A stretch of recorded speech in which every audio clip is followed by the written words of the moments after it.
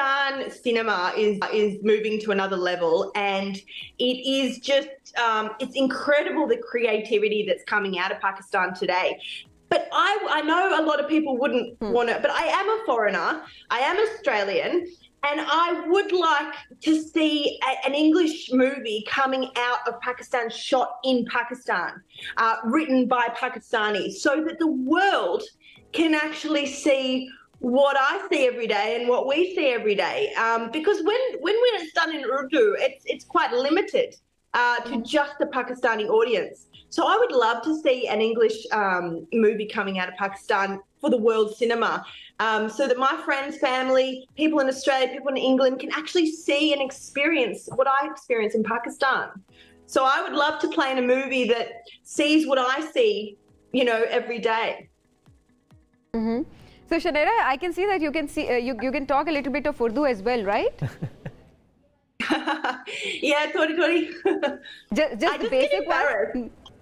You know, no, I've been living in Pakistan a long time. I'm domestically, I can speak very well. There was a time when I came to Pakistan and no one spoke English, only my sons. And when they were at school, I had to, you know, talk with everyone in my house. So I had to learn very quick. So I can talk, I can speak, but I get very nervous. But if we're talking about the political situation, no, I won't be able. Or hearing the news, I can't understand that. And what is the most common sentence in Urdu you usually speak? Always telling my husband, "Mujhe bhook lagi hai." I think that's very Pakistani. And what do you do when he says कि मुझे भूख लगी है? He usually agrees with me. But, you know, I'm teaching a lot of, I speak to Isla a lot in Urdu. So around the house, you know, she doesn't say water, she says pani. You know, there's like things she speaks, chalo, let's go. And there's so much stuff that she does speak, and she orders, she makes me cook Pakistani food almost every night. So, you know, like I'm learning and I'm cooking all these different things for her. And so we are living the same life, but unfortunately here in Australia. Okay.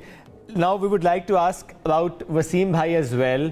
After Karachi King is out from the PSL, he was upset, he was angry. Is he still angry and upset? What was his reaction? I saw that footage. Did you see the footage? Yes.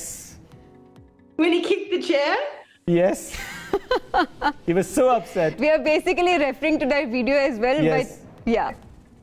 I felt so sorry for him. I was like, when I woke up and I saw that on Twitter, I was like, oh no, he's really angry, because not a lot of the time you get my husband to actually show his emotion. You know, he's very good. He's a sportsman, so he's naturally can have a poker face all the time. But for him to react like that, it must have really got to him. I kind of thought it was a bit hot though. Ever seen such kind of a reaction at home as well? No, oh God, I'd kick him out of the door. Maybe if his food was a little late, he'll get that angry, you know, if the food's not on the table at the dinner time, he would probably get a bit angry. But no, my husband is he's so different at home. He's a very understanding man, and I love that about him. But, you know, he must have been frustrated. That's a frustration kick, that was. Exactly. That's the heat of a moment, right? I think so. And I watched that video like 150 times. I was like, wow, what was going through your mind? But it was kind of for me, because I don't seem that angry really ever. You know, it was kind of like, wow. And how was his work in that? What was his character? I mean, his role, and is he working with? Okay. Oh yeah, sorry. So is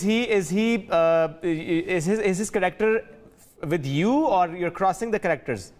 No, he's not with me. Well, I mean, we do scenes together, but we're not linked anyway. But there is a certain scene, maybe I can say, in the end, a bit of flirting going on between characters.